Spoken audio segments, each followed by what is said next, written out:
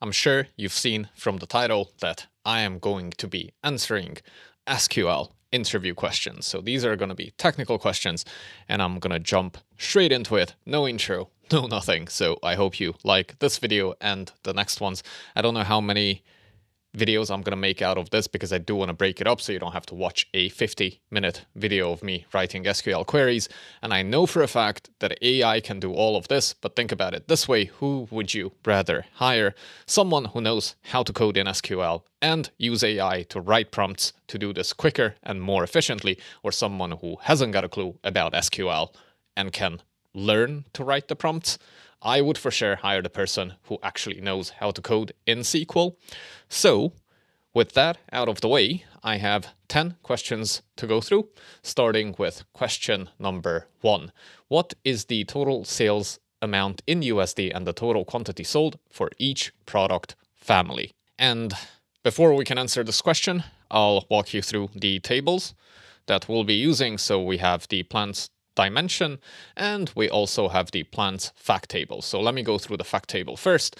It contains product ID, sales, quantity, price, cost of goods sold, date, country code, account master ID, account ID, latitude, longitude, country, postal code, street name, and street number. And then the plants dimension table contains product family ID, group ID, name ID, and size and type. And the product ID is going to be the field we're going to be joining the fact table and the dimension table on. So product ID right here. I'm using Google BigQuery because it's free, or at least this is the free version of Google BigQuery. You don't have to spend any money, and then you can run your SQL queries in the cloud. So with this out of the way, let me actually just write a very, very simple query. Select everything from the fact table. I'll limit this to 5 rows of data, and then you can see exactly what's happening here. So this is the table that we have, and then I can do the same for the dimension table. Let me open up an SQL query editor window, limit this to whatever, 20 rows. Let me run my query, and then this is our dimension table. All right, so question number 1, what is the total sales amount in USD and the total quantity sold for each product family? So I started a little note section here, and you can just do multi-line comments using /* and then you need to end it with star and / or asterisk and /. So we need total sales amount, total quantity sold for each product family. So let me start a select statement, and then we'll need from.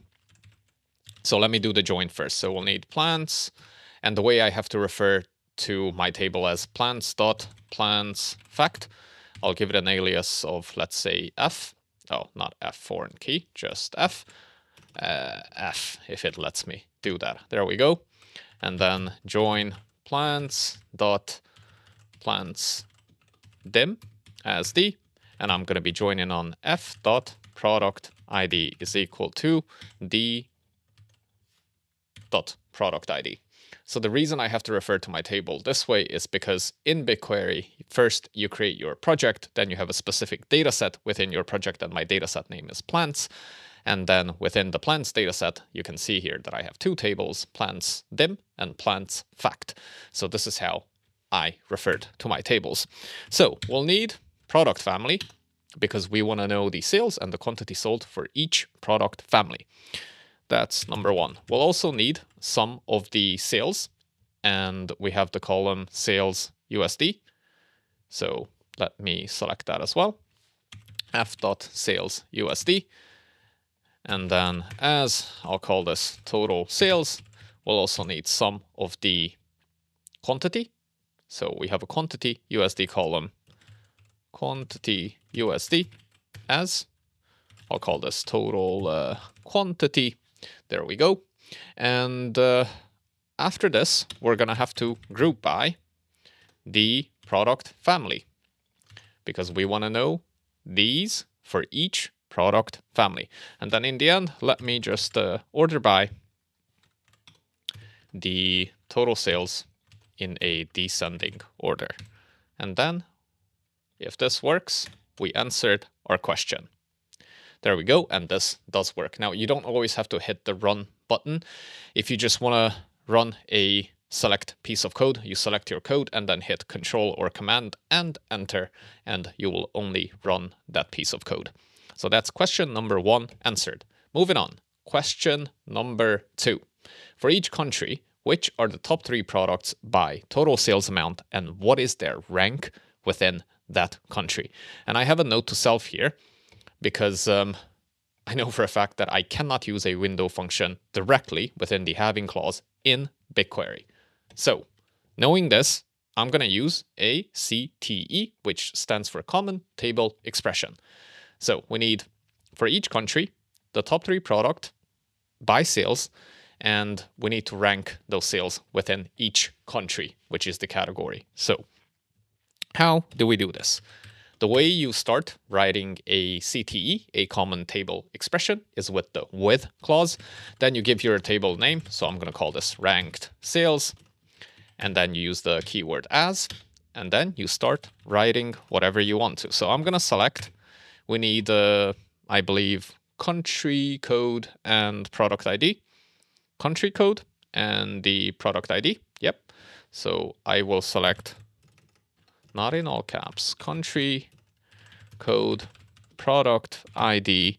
I will need the sum of sales USD as well. I'll call this total sales again, just to keep it consistent. And now we're going to use a window function to rank those sales within specific countries. So rank over, this is just the syntax you have to use. And then we need to partition by what? The country code, because we want to group by the countries. And then we need to order by, and I'm going to order by the sum of sales USD. And I need to do this in descending order because I want the top 3 products by sales. And I'm going to call this column as sales rank, maybe. Yeah, I'll call it sales rank. And then I need to select this data from somewhere. So I'm selecting it from plans fact. And then I need to group by the country code and the product ID, basically the fields that appear in the select statement. Okay. Yep. And now we have our CTE right here. And now I can just select from this table. So I will select country code and product ID and total sales and sales rank, where the sales, from first, I need to select this from a table, rank the sales, where the sales rank is less than or equal to 3. And I think this should work. So I can select my code and then press Control or Command Enter and then run my code. And there you go. You can see I have country code AR, and then these are the top 3 products by sales. And then I have AS, and then I have my top 3 products by sales. 1, 2, 3, 1, 2, 3, and 1, 2, 3 within that specific country. There we go. So that's question number 2 answered. By the way, if you're enjoying this video, make sure to check out the links in the description below. The dataset links are there as well, along with the link to Data Analysis Lab and the link to my newsletter and 50 projects in 90 days. So make sure you check them out. Please do, because I teach more of this stuff in a lot more detail. So if you like this, you're definitely gonna like what you find using the links in the description below. Time to move on to question number 3. How much total sales in USD were generated in 2023 for outdoor products versus indoor products? So let me write some comments first, because it always helps me. So we need sales in USD in 2023, and it's going to be outdoor versus indoor products. Now, what I'm going to do here is a combination of sum and case to do a quick count. So let me select, well, actually, first of all, let me just write the join. I know I will need the join because I have my product type, which can be indoor or outdoor. Let me just find it right here. So for product types, I can have, well, first I only have the indoors here, but I can have indoor or outdoor. So let me select distinct product type. I don't have to limit this query. Let me just run my query. Oh, I have indoor, landscape, and outdoor. So actually, I have 3 product types. So I'm looking for the total sales in USD for outdoor products versus indoor products. So I will need both tables. So the way to do this is going to be doing a join on plans.fact as f. And then, I hate it when it does this, as f. And then I will do a join plans.plansDim as d on f dot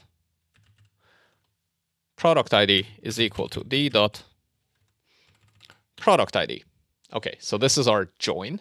And then within the select statement, I'm going to be using sum and then case. So I'll say case when, and then I need the d dot product type. Yep. If it's equal to, and then let me just go back to the query I wrote. So we have outdoor and indoor. So if this is equal to outdoor, then give me the actual sales. f.sales USD. Else, give me 0 and let me end my case statement. And I can call this column outdoor sales 2023 because I will filter on the year later. And then let me just copy and paste this down. And now I'll do the same. The only thing I'll change is instead of outdoor, now I'm getting indoor. So indoor, I'll call this indoor sales 2023. I have the join. So I have indoor versus outdoor. I have the sales in USD. What am I missing? 2023. Let me put in a where clause, and then I will use the extract function. So I'm extracting the year from, and I do have a date column somewhere here, right here. So extract year from the date where it's equal to 2023. And that should work unless I get an error message, which I did not. So let me run this code. And there we go. I end up with 2 numbers, and this is outdoor sales versus indoor sales in 2023.